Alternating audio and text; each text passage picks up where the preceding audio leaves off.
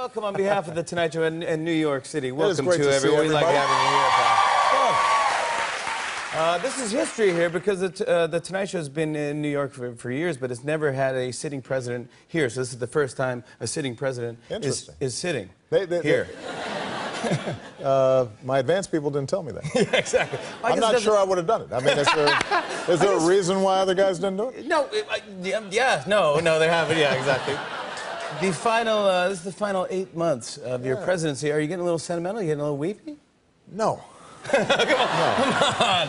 No, look, this year's really busy, just like last year was busy. I keep on thinking, all right, at a certain point, things are going to kind of ease up, and they haven't, and we've gotten a lot of stuff done. You know, I had a Cuba trip. I just came back from Vietnam, Hiroshima, and so the work keeps you occupied.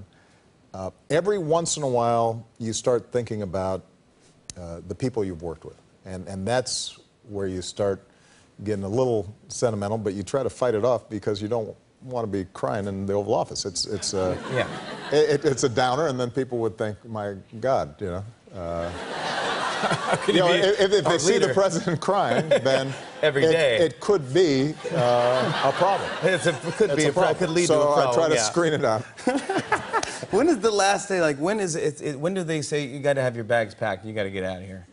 I don't know. I should find out. No, it's actually amazing because they literally move all your stuff out in one day.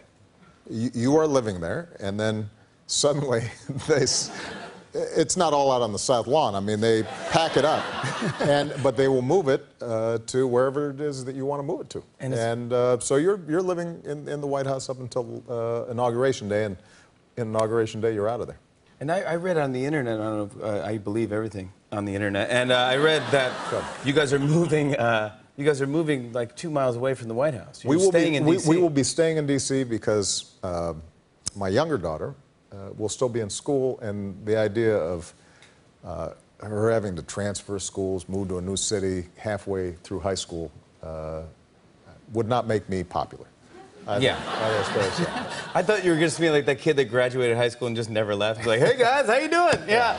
I mean, it is a little depressing if you kind of, you're like the old guy at the disco, right? Yeah. That's like, I'm still here. Having a kegger on the East Lawn, everybody. Yeah, it's like, all right. Yeah, no, you got to leave.